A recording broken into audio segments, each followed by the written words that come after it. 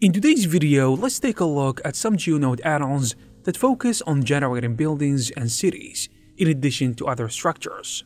These add-ons can handle things like buildings, stadiums, and apartments by generating structures from simple inputs, usually a curve or a mesh. They don't replace modeling entirely, but they do take care of repetitive tasks and help you block out scenes faster. We're gonna start with Procedural Alleys, which focuses on creating quick alleyway layout using geometry nodes.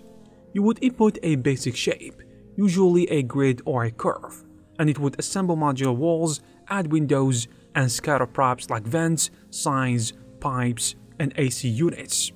Most elements have built-in variation, like sign types, window sizes, and color placements, which can be changed and shifted with each generation. You could adjust parameters like building height, number of floors, or prop density to get different results from the same input. This made it useful for generating multiple layout options or testing how assets fit into a scene.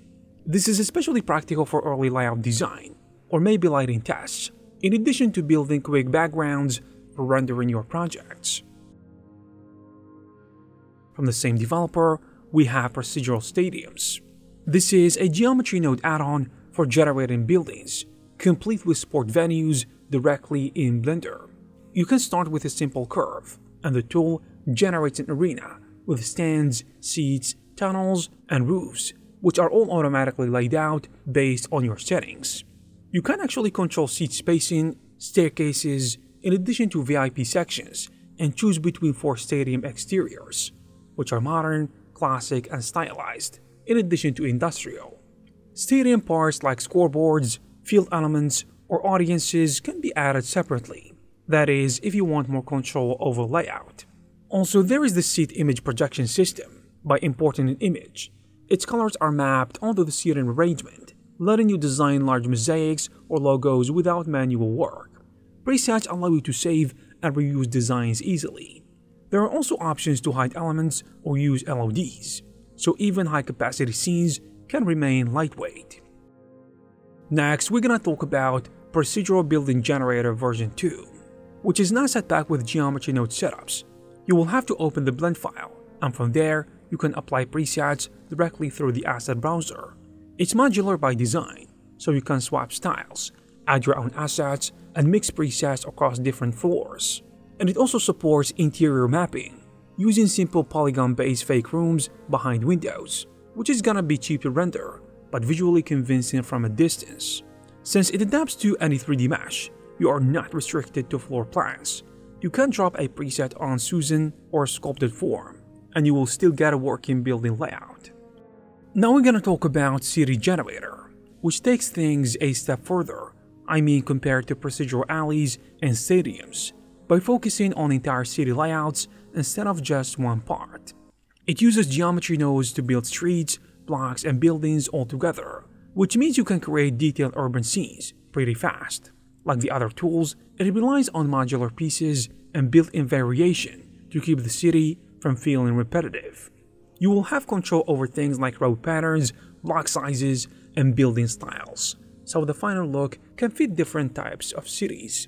There is also support for traffic simulation and street-level details, like streetlights and benches, which adds a bit more life to the scenes, and each edge loop or change added to the plane will affect the layout. With something different, we have Procedural Roof Generator, which takes a simple mesh and turns it into a roof with tiles, ridges, dormers, solar panels, and even snow guards. It includes 7 presets, but lets you customize on multiple levels, from tweaking individual roofs in the Modifier tab to adjusting global styles in the Node Editor, or changing materials with dirt and rain sliders in the Shader Editor. Dormers and solar panels are added using custom attributes. The workflow usually involves shaping your roof, letting the generator do its work, then applying the modifier to turn it into a static mesh for easier manual editing. Just a heads up, the roof generator now requires Blender 4 for better performance and stability. The older 3.6 version is still around, but won't be supported moving forward. Now let's talk about an add-on that actually makes apartment modeling less of a drag. The ACS Apartment Layout Generator takes care of building walls, floors, ceilings, and baseboards just from a simple 2D floor plan that you create. So basically you sketch out the shape as a plane, and the system fills in the rest automatically. Each face on your plan becomes a room, and edges turn into walls. You can create layouts for any complexity by extruding or rounding corners. Adding windows, doors, or stair openings is just a matter of inserting predefined collections, and the holes get cut for you. And since it is procedural and non-destructive, letting you adjust sizes and details whenever you want is obvious. Plus, it comes with pre-made baseboards, in addition to clean topology, and it works for low poly and high poly setups. And a good bonus, you will get example files and instructions with a download, so jumping in is gonna be easy. The tool is actually worth checking out if you want to skip the boring part of interior scenes. From the same developer, we have another add-on called ACS Stair Generator, and I'm sure you can imagine what it does. It basically provides procedural tools for creating stairs and spiral staircases. You add the system to an object, then adjust parameters like step count, width, height, and materials to fit your needs. Settings are grounded based on staircase elements to keep things organized, and by default, values help avoid confusion.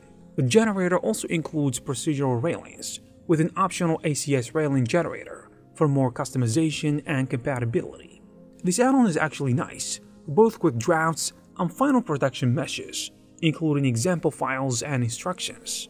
From what I can see, it aims to streamline the modeling process by offering a flexible, parameter-driven approach to stairs in architectural scenes.